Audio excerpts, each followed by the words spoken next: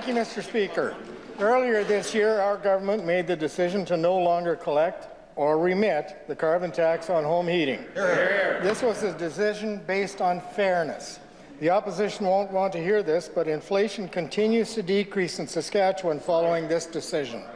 Mr. Speaker, immediately after this government made the move, Statistics Canada confirmed that what we already knew, that the carbon tax is driving inflation. Yes. Mr. Speaker, our inflation rate dropped to 1.9% in January from 2.7% in December, and February's inflation rate shows a further drop to 1.7%. An entire percentage point has been shaved off our inflation rate in just 2 months after we rejected Ottawa's unfair price on home heating. Our province is more than a full point lower than the national inflation rate of 2.8%.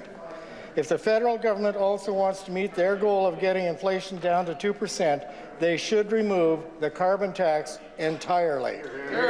Now, 7 out of 10 premiers are calling for a suspension of the carbon tax increase set to increase again in April.